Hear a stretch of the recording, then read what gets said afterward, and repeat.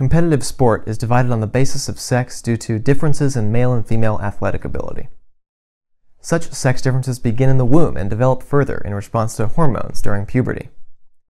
As both sexes mature, males exhibit physical performance advantages over females. This is why we separate sports by sex. However, this separation has excluded transgender women from female sports.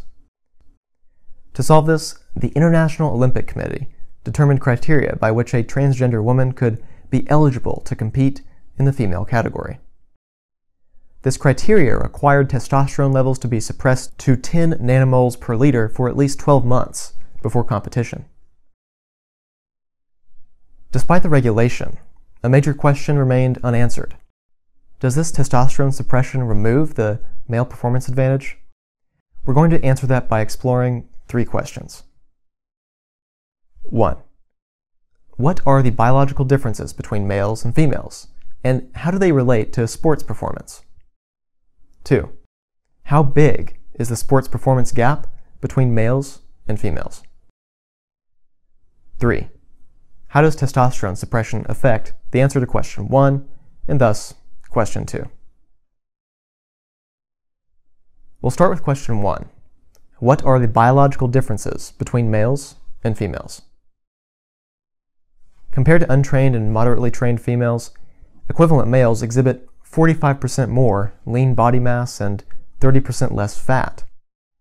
In muscle mass, males exhibit 33% more lower body and 40% more upper body. In muscle strength, 57% more grip strength, and 54% more knee extension peak torque.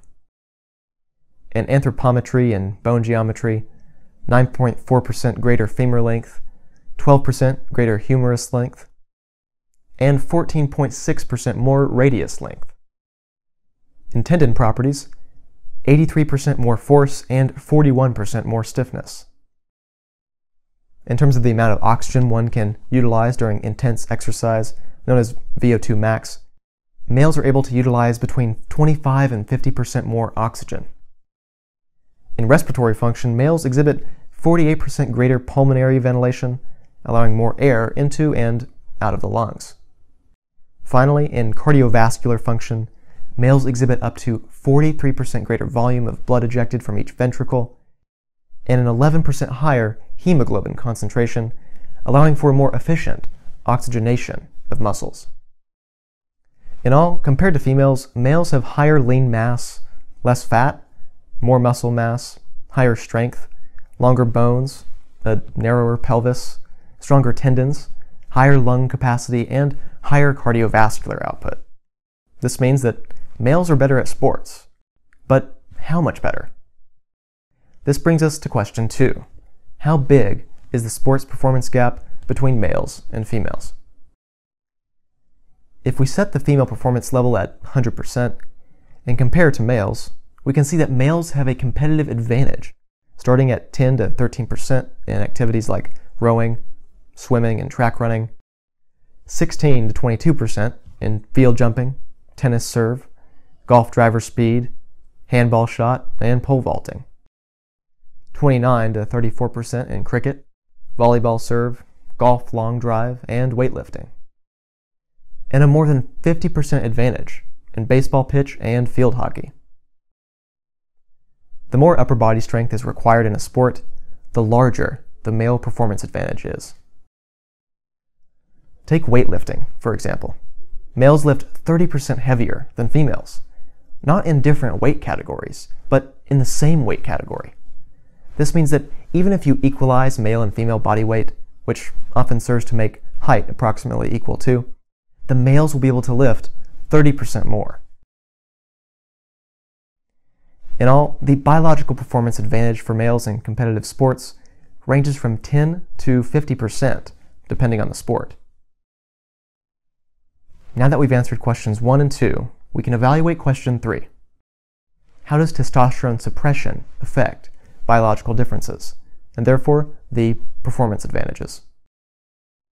To answer this, we present 11 long-term studies of muscle and strength changes in adult transgender women undergoing testosterone suppression.